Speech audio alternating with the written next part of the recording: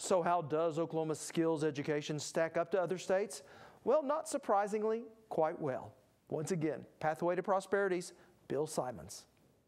So let's talk in particular about the vocational and technical career tech system here in the state of Oklahoma.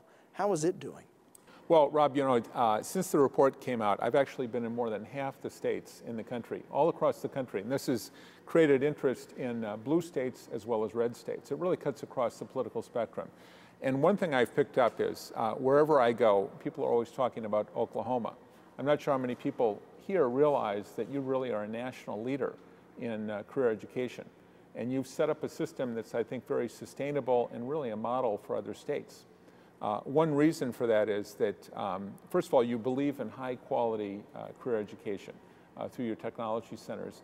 And secondly, even though this is a red state, you know, this is financed by a tax, primarily by property tax. Business leaders and the general public have supported the idea of let's have a property tax which is going to be used to provide this high-quality career education. And I think you'd agree, if you look at this campus here, this aviation campus, it's a beautiful facility. It's the kind of place that most people would like to go to school. This is all funded by a property tax for the most part, along with some revenue from the general fund. Older students, adult students, pay a modest tuition to come here, but the returns are absolutely phenomenal.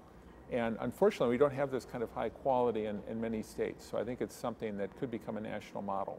Now, there is certainly a movement here in this state to actually put a cap on ad valorem property taxes, as well as cut state income taxes, which is actually a move around the nation. Could such moves to lessen the investment in education, could it threaten what you're talking about with Pathways to Prosperity?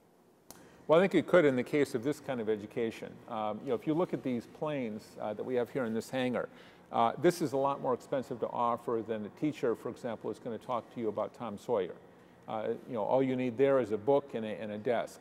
That's about it. So that's a much less expensive to offer. Here, you've got the actual airplanes. You need highly trained teachers.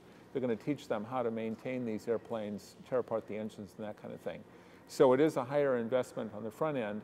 On the back end, though, as I say, you've got students coming out earning a very high income, and it's really helping the economy of Oklahoma grow.